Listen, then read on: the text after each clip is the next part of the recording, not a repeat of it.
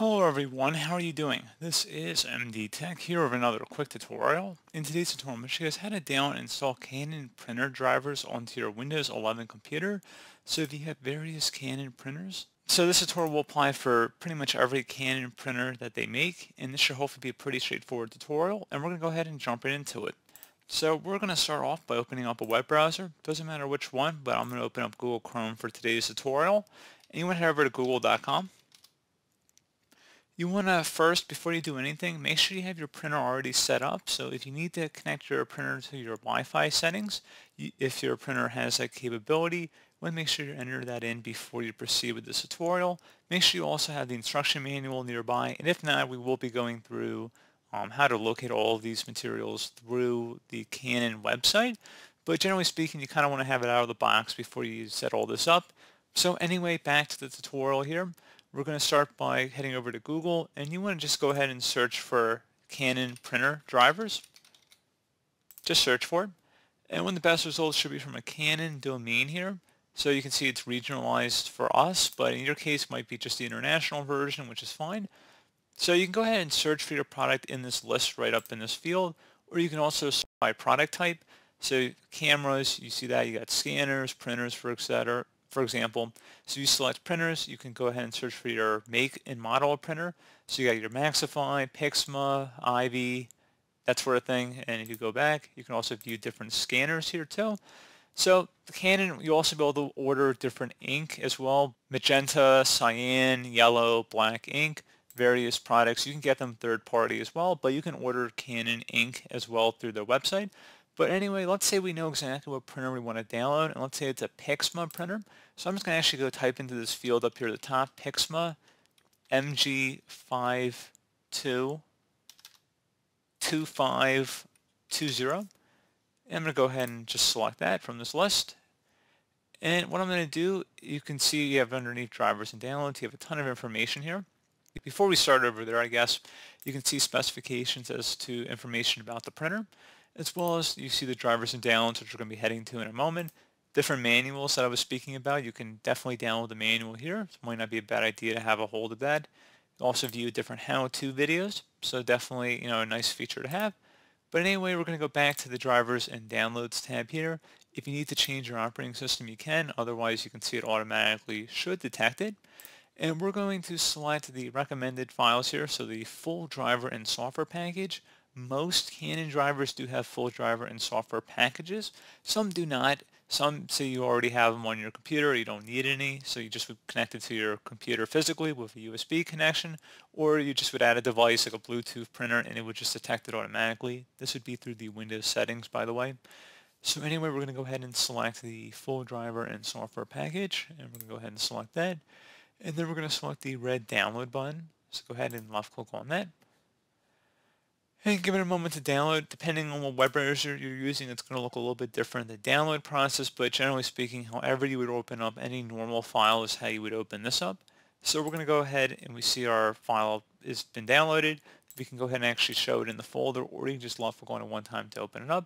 It's not too big. It's only about 47 megabytes in size, so not too large. And you can also close out of the web browser too at this time. And now that we have the installer on our desktop, I'm going to go ahead and double click on it to run it. I should say it's in my downloads folder, but essentially, for all intents and purposes, it was pretty easily accessible was my point. So anyway, user account control, make sure it says Canon IJ Online Master Setup. Should be a verified publisher, Canon Inc. Now, you know what, depending on what type of printer you're downloading, it might say slightly different words here. It might not say Online Master Setup, but it should definitely say verified publisher, Canon Inc.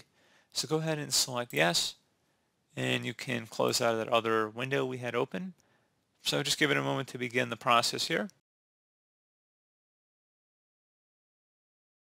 And you can see PIXMA MG2500 series, and you could just swap this out basically with any of the other printer names that you might be downloading for your Canon product.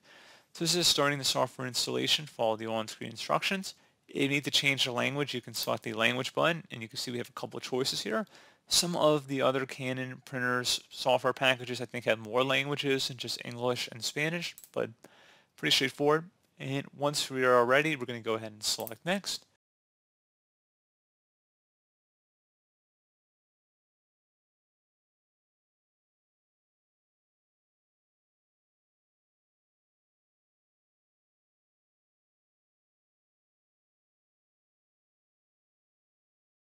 And you can see a software installation list. You can customize this. You don't have to keep them all checkmarked here. It'll obviously affect how much space it's going to use. This one's going to take up about 1.5 to 2 gigabytes in space, but some of them will take up more than others.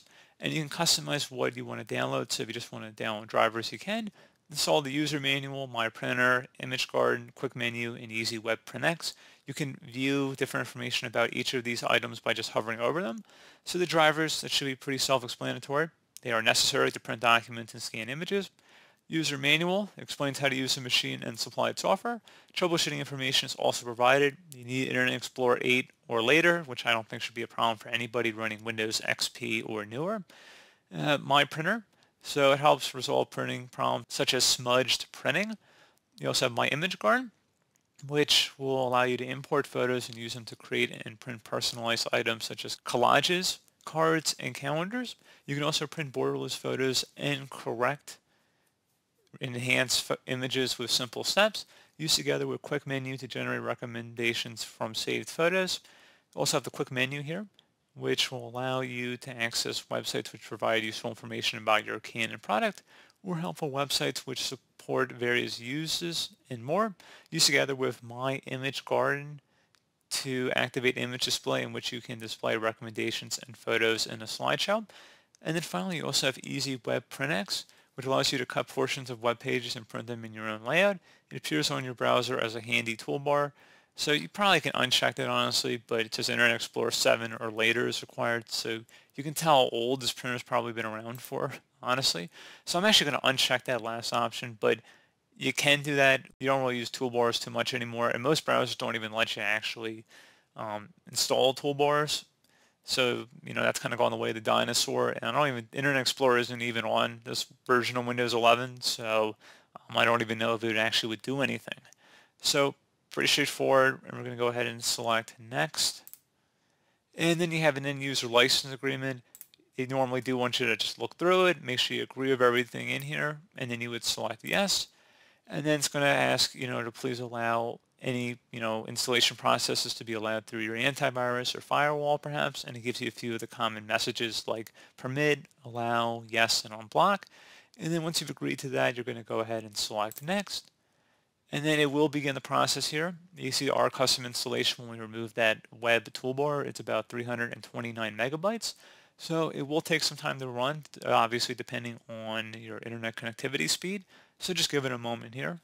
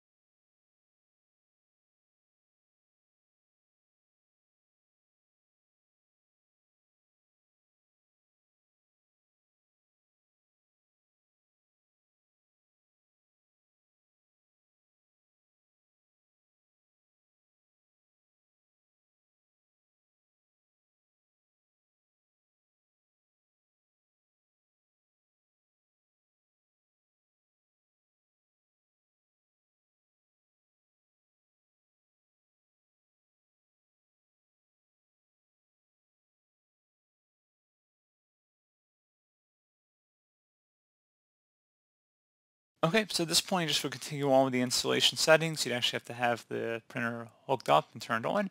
Again, follow along with whatever the on-screen prompts at this point are, but that's pretty straightforward. So pretty straightforward process, guys. Do hope I was able to help you out, and I do look forward to catching you all in the next tutorial. Goodbye.